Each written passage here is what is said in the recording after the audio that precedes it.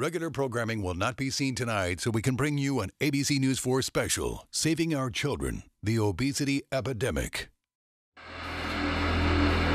current generation of kids is the least active ever. Today, more than 23 million children and teens are overweight or obese. Soda and potato chips and hamburgers the size of your head. By the time many of our nation's youth reach the age that they could enlist, they will simply be too fat to fight. Clearly, the kids that we're seeing today are much more sedentary. This is an epidemic now in the United States. Obesity. Childhood obesity. Obese kids. Obese. Obesity. Obese. Obese. Obesity. Childhood obesity. When we talk about obesity in this nation, there is so much shame. We show you bellies, bulges, and backsides, but rarely do we show you a face. Why the embarrassment? It's no secret. More than 2/3 of American adults are overweight or obese, and we're teaching our children to live the same way. Hello everybody, I'm ABC News 4's Victoria Hansen. Tonight we put a face in obesity, specifically childhood obesity. In the next half hour, we introduce you to kids and teens struggling with weight, and we explore what we as adults can do to help. It's an ABC News 4 special report, Saving Our Children, the Obesity Epidemic. A 5-year-old should not weigh what a 14-year-old would weigh. I just stayed in and watched TV all day, didn't go outside or anything. So that's when I gained all my weight. Someone actually told me I'm too fat to live, so I should kill myself. I had gotten so used to it, I didn't care at that point. Emotional eating. I ate because of my emotions and I wasn't hungry.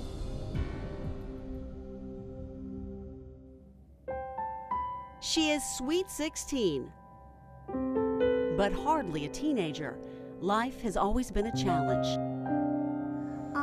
When I was born, I died and came back to life and had 2 heart attacks back to back in 5 minutes apart. Her parents named her Miracle. Yeah, I died and came back to life. I know, I'm not supposed to be here, but it's a reason why I'm here. That reason quickly became clear as Miracle found herself weighed down with responsibility at a very young age. I'm still kind of the mom. Miracle's mother became ill. She was left to care for her nephews, brother and father. I don't try to let everything out because I gotta be strong for everybody. But being strong for everyone else meant Miracle did not care for herself. Her health was what caused me to stress, which caused me to eat. Miracle stuffed her feelings with food. It soothed the suffering she felt for her mom. She was very sick. She was losing her hair. She couldn't get out of bed. Sometimes I had to help her get out of bed. I had to help my mom wash up. But it was her mother's diabetes, cancer, kidney, and heart problems that also forced Miracle to confront her own health. She was overweight.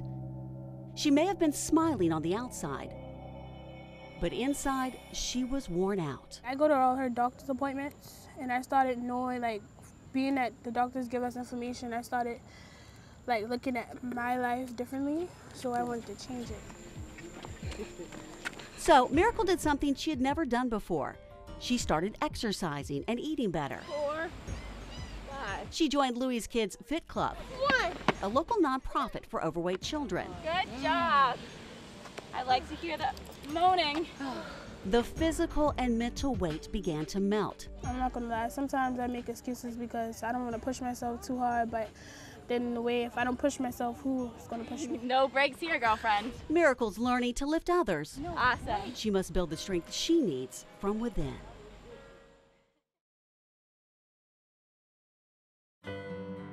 Ashlyn Conway has always had the comfort of family. I don't really know how to put into words how much I appreciate them. But the 12-year-old has never been comfortable in her own skin. In the beginning of the year, I would always wear a jacket because I hated people seeing I hated people seeing my arms and stuff.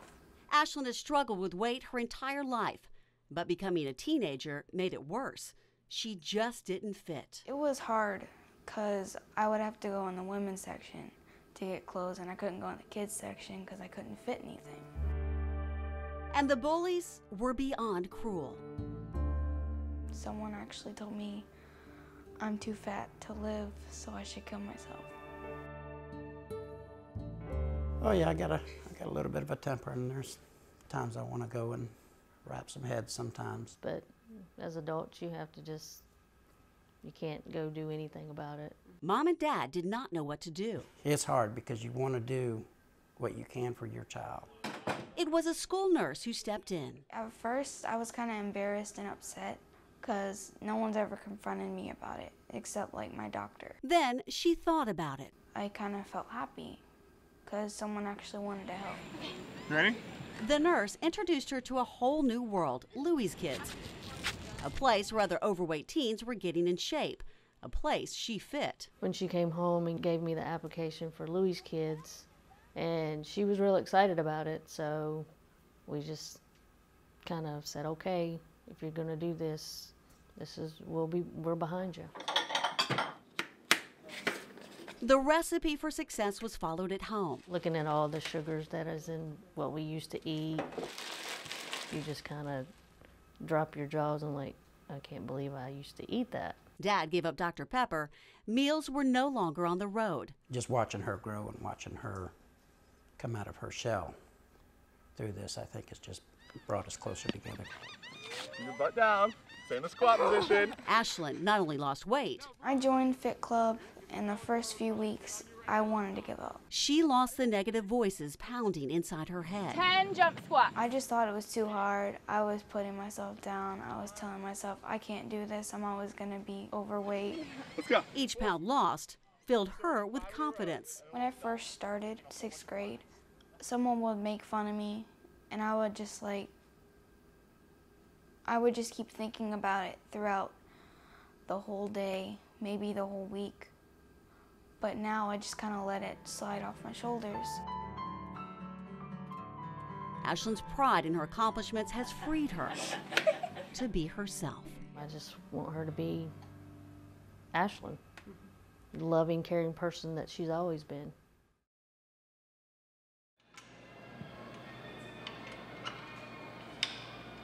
Jay Seabrook has watched his weight go up and down. I mainly gained a lot of weight, in my opinion, like most of the bulk of my weight while I was in middle school. He struggled with the loss of his mother at the age of 10, only to be crushed again. My grandma, she's the person who raised me since I was a little kid. And a few years ago, she had a stroke.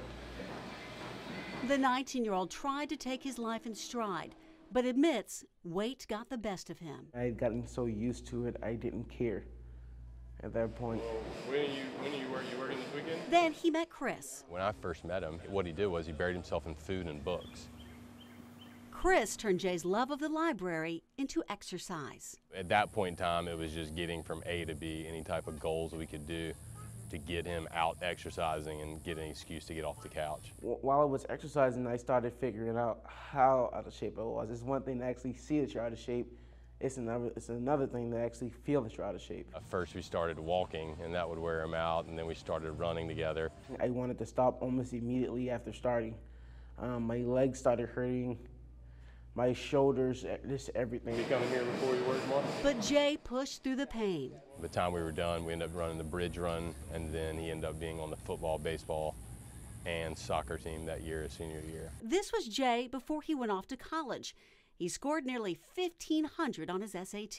To watch someone grow like that who's had it so much more difficult than I've ever imagined having it is pretty amazing to watch. But Jay had a setback. He gained all the weight he had lost his freshman year. I think it was just a large amount of laziness and just distractions. But he's not giving up. He's at it again, trying to accept the losses in his life. It still gives me problems sometimes, I admit. And change what he can. Yeah, there is no quick fix. The only fix is you fixing yourself.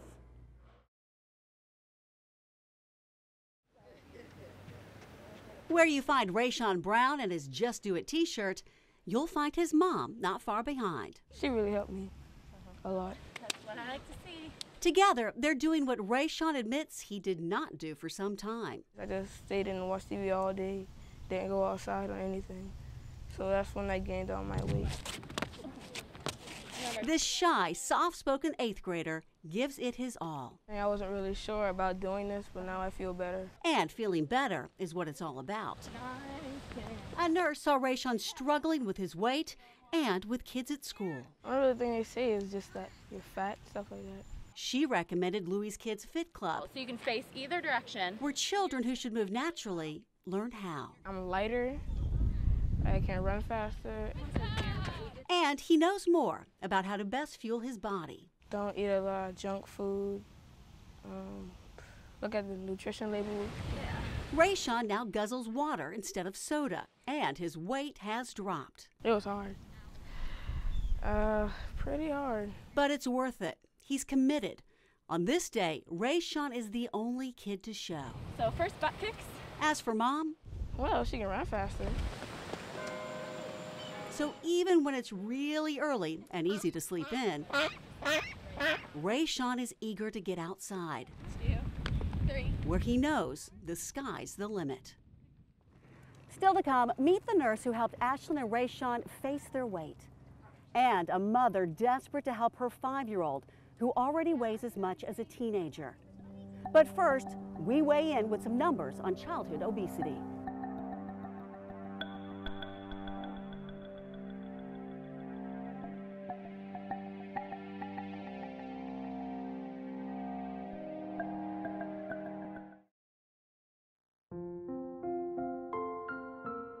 If you think it's hard to lose weight as an adult, remember what it was like to be a child. Food choices, they're often made for you, and it's hard to say no to those sweets and treats. That's why experts say we as adults can play an important role.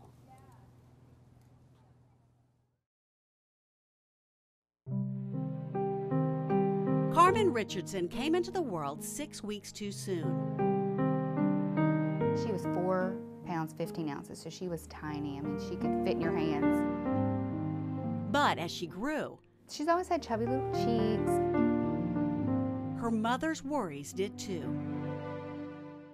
Finally, around maybe like 2, 3, that's when I finally seen that she was starting to gain weight. The chubby-cheeked baby with big eyes and curls was quickly outgrowing her princess gowns.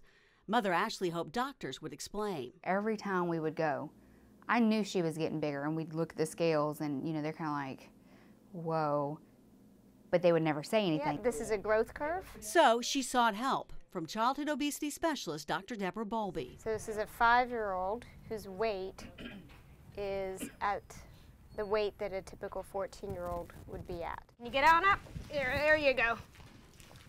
I'll help you. Carmen is now 5 and the size of a 14-year-old. I knew because me and Carmen weigh almost the same thing. But what Mom did not know is how confusing that extra weight can be for her daughter's developing body. So, puberty. Normally we don't, well, I'm asking you.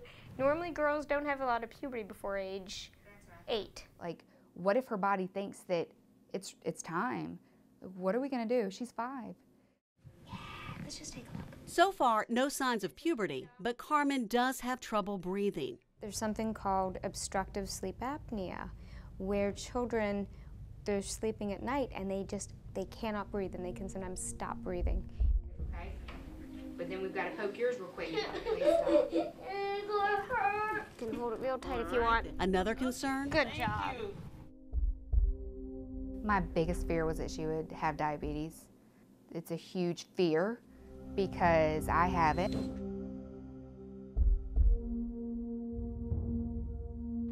So, I'll just tell you we got good news. Today we do not have diabetes. I was very relieved. Terrified at the same time because there's obviously something wrong. There's lots of things that we can do. That something wrong for Mom is unfortunately all too common for Dr. Bowlby. Some of the cases that we see are children who are not just 10, 20, 30 pounds overweight, but 100 pounds overweight. And we may see a 4-year-old who is so overweight that their legs have started to bow and that they need to have surgery. For this fidgety 5-year-old, more tests. For Mom, a closer look at behavior. She was starting to sneak food too. So I could tell she was starting to do that because I'd find wrappers in her room and stuff. Ashley now knows this is not something her daughter will simply outgrow. She needs help. She can't ride the little bikes that the kids are riding, or she can't get in a swing by herself. She has to have somebody help her. Her little girl is now bigger than her big brother. I have to buy her adult clothes and get them hemmed, or buy capris for her pants. And socially, she says, Carmen's having trouble fitting in. But it's her little girl's health that is always in the back of her mind. Ashley was diagnosed with diabetes when she was 10, and she's recently gotten some bad news. I found out that I have stage 4 renal kidney failure. So that's another obstacle we are facing. But she says they'll face it together as a family, the same way they'll confront Carmen's obesity, helping her find the right pieces for a long, healthy life.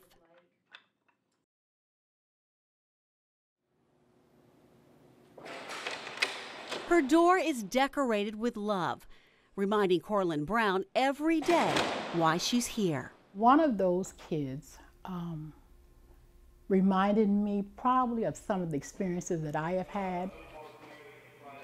Nurse Brown, as the kids call her, has a keen, caring eye. She sees the students at Zucker Middle School as her own. She had everything and the making of a wonderful young woman that she could be. She is Ashlyn Conway. The way I was walking, I guess she kind of noticed that I probably needed help. And because she had such a low self-esteem, I remember those days that I had. Nurse Brown was once overweight. She lost 80 pounds. Sometimes people are very, very cruel. I was just really upset and confused, and I didn't really know what to do. I just took her under my wings and began to share with her that, you know, you are only who you are based on what you feel the best that you can do on the inside of you. Nurse Brown got to know the Conway family and got Ashlyn losing weight. She did the same for Rayshawn Brown. I knew she was trying to help me. All ready? 1, 2. And she likes to get the parents involved. You know, our children want to make our parents happy.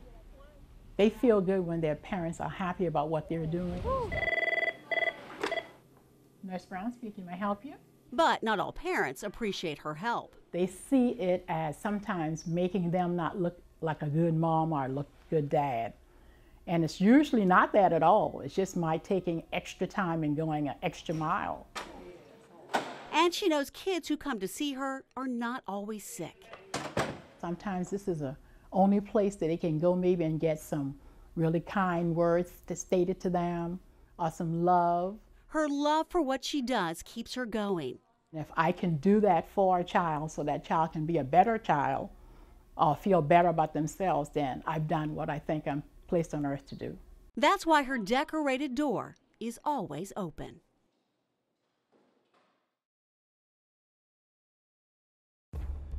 From about 5 years old on, I was a heavy kid. If there's anyone who knows about obesity, it's Brian Gainey. He grew from an overweight child into a morbidly obese adult. So I had all the problems as a heavy kid that you read about. The teasing, the bullying, the taunting, the being made fun of, the horrible self-esteem, the depression, all of that. By high school, he was 300 pounds. Of course, now we have overweight children on a much larger scale, and that's sad. He tried a crash diet in his 20s and lost 240 pounds. But it didn't last. He gained back even more. He documented his journey. It was humiliating and depressing. So I gave up. I just decided that I would be overweight the rest of my life, and there was nothing I could do about it. Brian topped nearly 600 pounds when his weight crushed his health and threatened his life. My condition was unacceptable, and I intended to do something about it. He decided then no more quick fixes, just diet and exercise. He lost 300 pounds. I measured them, they were, I think it's a 74-inch waist. But here they are. Today, 4 years later, he's down almost 400 pounds. It breaks my heart to see it sometimes when I see a child in the grocery store. And it's not that I think badly of the parent or think badly, certainly not badly of the child. It's just that they don't have the information. That's why Brian has written a book and visits schools. And what it was blood clots in my lungs. His goal, to stop the cycle of negativity and shame. The problem with being a heavy kid is you already feel like a social outcast. They have to stop making overweight children feel shame at their condition. They're just simply kids that weigh too much. That's all. And he says eating, as strange as it seems, should be emphasized. The fact of the matter is, somebody's overweight, they might not be eating enough. The problem is they're eating the wrong things. He doesn't blame parents individually. I don't blame my parents for anything. I mean, that's just a waste of time. But collectively, he says, we are responsible. I think we are dealing with the problem incorrectly because our children are a creation of us. Our children eat what we buy them. Our children do what we do. And he believes it's our obligation to do something to save our children. I was an adult, I could make that choice, but when you see a small child, it just tears your heart out. When we come back, meet the man behind Louie's Kids. Big people will have big babies, and big babies will grow into big people. But first, think childhood obesity does not affect you? We weigh in once again.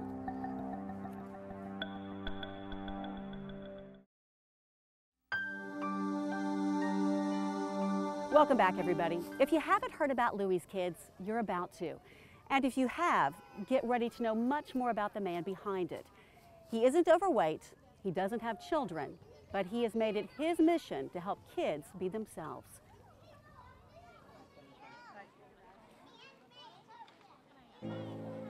Louie is my father, and he was affectionately known as Big Louie. This is us on vacation when I was a little kid. If you want to know Louis Juhas, ask about his father. He was a powerful presence in his life. You get a pretty good idea for how big he was. He was at least 500 pounds then. It didn't make life easy for Louis as a kid, but he was never ashamed of his dad. This was a guy that went to work every single day for close to 50 years. If I learned anything about work ethic, it came from my father. Louis worked hard himself to lose weight as a child. He was motivated by his father's size. I watched my dad be bullied by adults for his size. And it was his dad's death that later motivated his life. I think it was when he had a stroke, when he was lifted by a crane through the window of our home in order to get, to the ambulance. And that was humiliating enough. And the nurses are actually arguing on the other side of the curtain, who's going to take the fat guy in curtain 2. His life was more meaningful than how he had been treated those last few months of his life. That he just deserved more dignity. Louis decided then he would pass on that dignity to others struggling with weight. I have a lot of compassion for what they must be feeling inside. We ready to warm up, guys? If I catch you walking this lap, you owe me 20 burpees. He founded Louie's Kids, a place where overweight children could feel accepted. And I lost 5 pounds already. Being overweight is still like the last acceptable prejudice. Louis challenges the kids. Reach all the way back. There is a trainer. The workouts are free. Wow, this is a lot of kids, huh? Sadly, though, there are days when no one shows. I used to think that it was enough to try and empower these kids. I think the approach now is to empower parents. Louis says he has helped 500 kids lose 5,000 pounds since Louie's Kids began 13 years ago. We've got thousands of letters.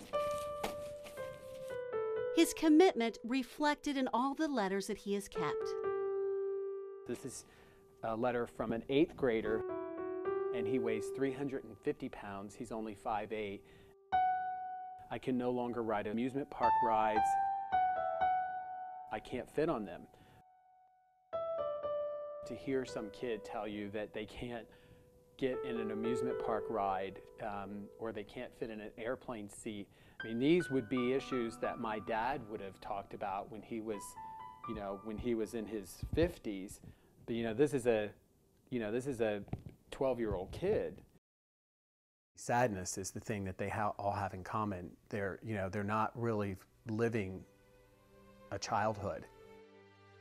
It's the kind of sadness Lewis felt with his father, a man often ostracized for his size. A lot of folks, if they didn't know him, would have never given him a chance. But a man not forgotten through Louie's kids. Certainly was a way to acknowledge that he was here and that he mattered.